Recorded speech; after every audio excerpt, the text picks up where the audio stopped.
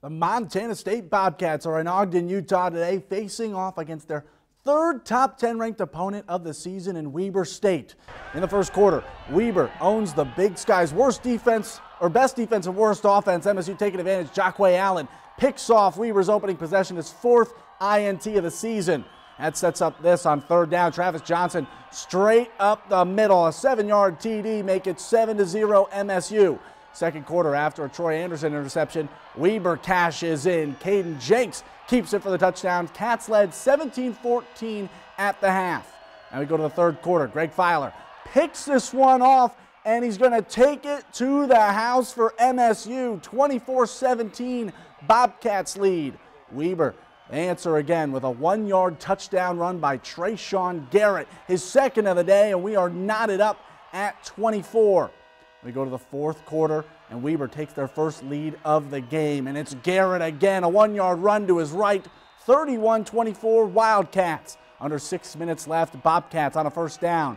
Anderson drops back, fires over the middle, but it is picked off, and Weber State, that'll do it. A strong fourth quarter for them, propels them over the Cats, 34-24. It was a tough loss for the Bobcats, who were teetering on the edge of an upset. Our Scott Breen is in Ogden to break down just what went wrong tonight for MSU. Well, everybody, a matchup that kicked off under the sun here in Ogden, ultimately finished under the lights and was lights out for Montana State.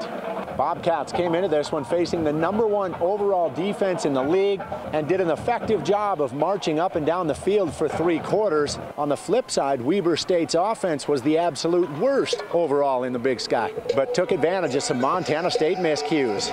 The script was, can we force turnovers and take advantage of opportunities, which we did in the first half, and can we not give the ball to them? And certainly that played out in their favor in the second half. Well, we fought to the end. They just fought harder. That just sums it up right there.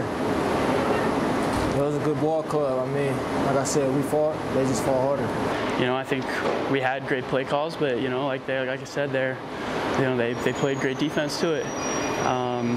There are takeaways from our defense that we got early in the first half.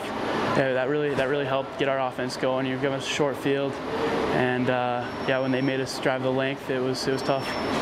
All right, it does not get any easier a week from today. Bobcats hit the road again. They're at Idaho State, which happened to lose at Liberty this afternoon, 48-41 that final. In Ogden with the Bobcats, Scott Breen, MTN Sports.